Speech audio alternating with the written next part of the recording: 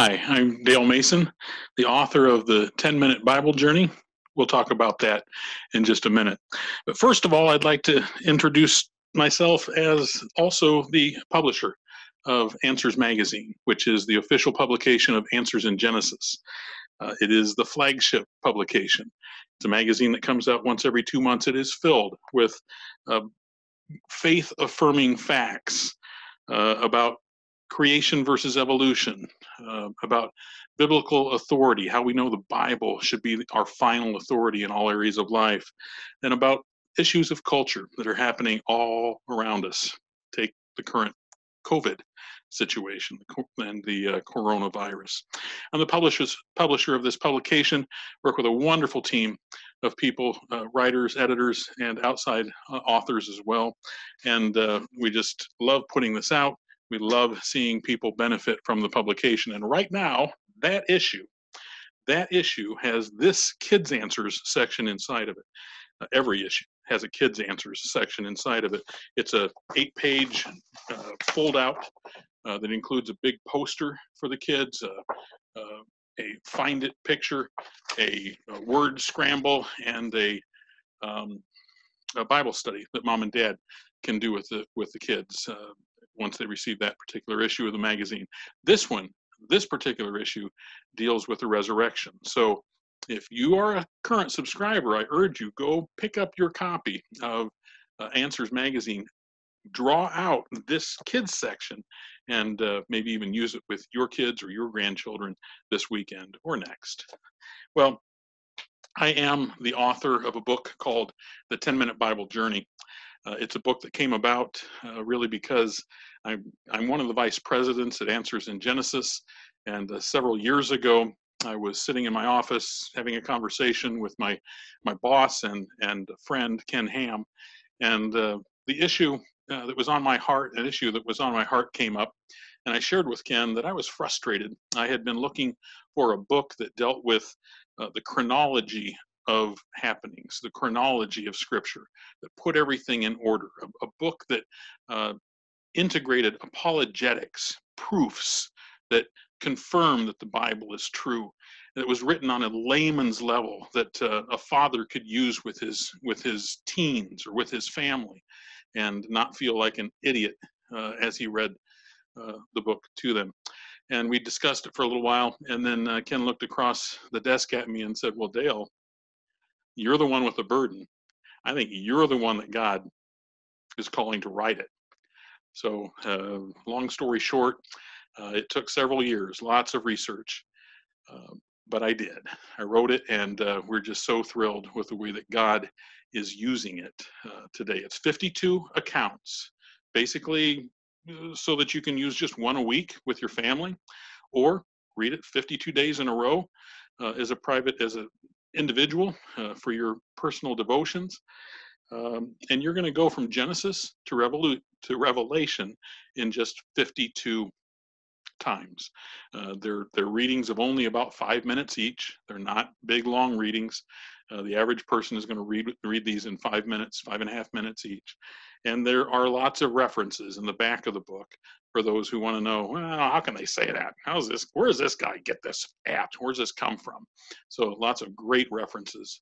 Hundreds of them are in the back of the book as well. But it's written on a very layman level. This is the account of Balaam, so all the way through, you've got just beautiful, wonderful, high color pictures, and it's drawn for the purpose of drawing the family and friendships together. So what I'm going to do is start with chapter 45 right now. We're going to read chapters 45, 46, and 47 over Easter weekend, beginning tonight. And each one deals chronologically with the events of Easter. So the first one deals with Jesus' final weeks, the weeks leading up to the crucifixion. So it basically is the weeks leading up to the triumphal entry and his trial and the garden events, and just before the actual crucifixion itself. So we're going to start there. That's the one that we're going to read tonight, and then join me here again tomorrow night at this time. Chapter 45, Jesus' final weeks. AD 33. These events took place circa about the year AD 33, a real event, a real time in history. After Jesus came down the mountain of his transfiguration, many who saw him were awestruck and immediately ran to him. In the midst of the miracle seekers, a desperate father fell to his knees. With tears streaming from his eyes, he pled for Jesus to heal his demonized son, who was thrashing on the ground and foaming at the mouth before them. In compassion, Jesus rebuked the unclean spirit that had inhabited the boy for years. He ordered it to come out and never return. As the demon departed, it shrieked and convulsed the lad violently. And when he suddenly appeared lifeless, many gasped, "He's dead! He's dead!" But Jesus took him by the hand and raised him up.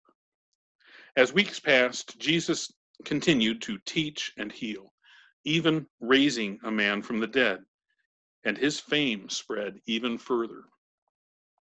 After passing through a crowd in Jericho, where a dishonest tax collector named Zacchaeus repented and was saved, Jesus' final week on earth began. He and the 12 disciples arrived at Bethany, the hometown of his friends Lazarus, Mary, and Martha, about 2 miles outside Jerusalem.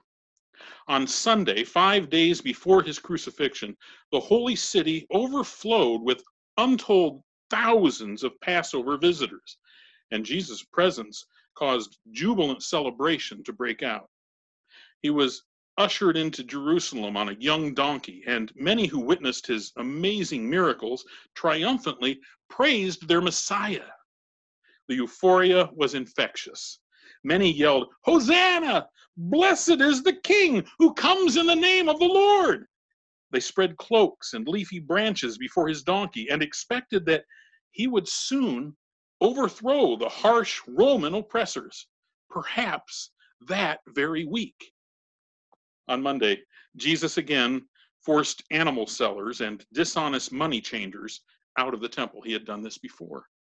Then he healed more blind and lame. He had done that before. On Tuesday, he returned to the temple and answered the questions of jealous religious leaders about taxes, divorce, and more. When he saw a poor widow donate 2 small coins, he gathered the disciples and revealed an unseen reality. The widow had given more than all the rich people because she gave everything. That night, he stayed at the Mount of Olives, not far from the temple, and taught privately about coming signs and the end times. By Thursday, the dreaded culmination of his life mission was imminent. Jesus and the 12 arrived at the upper room of a home for the Feast of Unleavened Bread, and he demonstrated servant leadership by washing their feet. Later, while they were still reclining and eating, Satan entered Judas Iscariot, and Judas left. After the first communion that night, Jesus taught, and they prayed, and then they sang a hymn. When their last supper together ended, they walked to the Mount of Olives, and Jesus shared that all of them would abandon him that very night. Shocked, Peter vowed that he would never disown Jesus. Finally, the Lord took 3 of his closest disciple friends to the Garden of Gethsemane. Knowing what lay ahead, he was in emotional agony and even sweat blood as he knelt alone in prayer. Repeatedly, however, the 3 disciples fell asleep. Then, when Judas arrived with many armed soldiers, he betrayed Jesus with a kiss. As all the disciples fled, envious religious leaders had Jesus bound and taken to the courtyard of Caiaphas, the high priest. Through the cold night, Caiaphas and the others relentlessly sought false evidence against Jesus. Finally, just before dawn, they charged him with blasphemy, spit in his face, blindfolded him, and struck him with their fists. All the while, Peter watched. In fact, in fear, he cursed and repeatedly denied knowing Jesus.